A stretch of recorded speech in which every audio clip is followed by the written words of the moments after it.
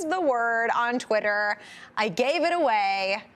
What's the future of media? You are free to use the M word if you so choose. Yeah, I don't know. Well, I don't know if I'll go there. We'll see. Let's see how we progress here. Let's start before I wade into the metaverse. I think what we know is going to happen immediately, or let's say the next year or so, is that there's going to be a push to have more games that are cloud-based, that are untethered from consoles, which have dominated gaming for decades. So we know Microsoft is pushing this. Instead of being able to having to play all your games through Xbox, you can play digitally.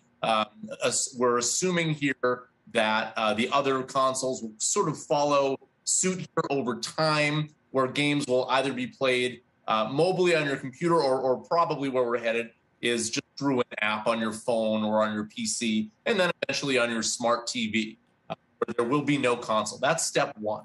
Step two will be some form of augmented reality attached to the screen. So you're still playing the game on the screen, but you're wearing some sort of device, glasses, whatever, and you're having an additional layer of gaming where the characters are, let's say in your room in addition to the screen. That's coming. We certainly know all the big tech companies, Apple, Google, Snap, Microsoft, they're all working on these VR, AR devices that will have some sort of gaming component. The last step, the real futuristic step here, will be bringing the game out of your house to the world. So let's say you're in your backyard and you're wearing a device and you're playing the game, and the characters in the game are in the yard through the device, totally untethered to a screen. When will that happen?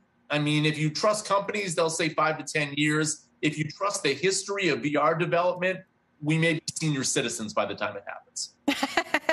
Well, and speaking of senior citizens, gaming, I know the total addressable market for gaming is massive. I'm not, admittedly, a gamer myself, not since the Nintendo days, the old school days. But, what are some of the other applications outside of gaming? Will we see this in the boardrooms? Will we have a VR TV set here one day where instead of you sitting there in front of your piano, you're sitting here on set, although you're really actually sitting there next to your piano?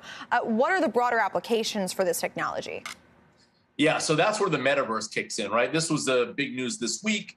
Mark Zuckerberg has said he wants to transition Facebook into a metaverse-based company within 5 years. He demoed this Horizons Workroom application, which is not gaming, it's for meetings, but you have to wear the Oculus Quest 2 that costs $299 today. So that device has actually come down to a consumer price that's at least realistic for people to wear. So certainly you can imagine it in sort of a meeting setting. The other places that it's very clear that where we're heading is fitness. There's a startup called Raptor that makes glasses that you can wear. Cyclists can wear it, and your vitals and how long you've rode and other statistics. That's about $600. That exists today. There's another startup called Merge Lab. They have made an AR VR device that's reasonably priced, under $100. Kids can wear it, and it gives you virtual field trips. So you can, pretend you're at NASA space station or other National Geographic animals and so forth. So education and fitness, in addition to sort of your general enterprise meetings, seem like other verticals where we're likely to see this technology apply. I like the idea of the fitness one, only if the avatar would actually do the workout for me. That would be next level, totally worth $600 in my opinion, but I think that might defeat the purpose.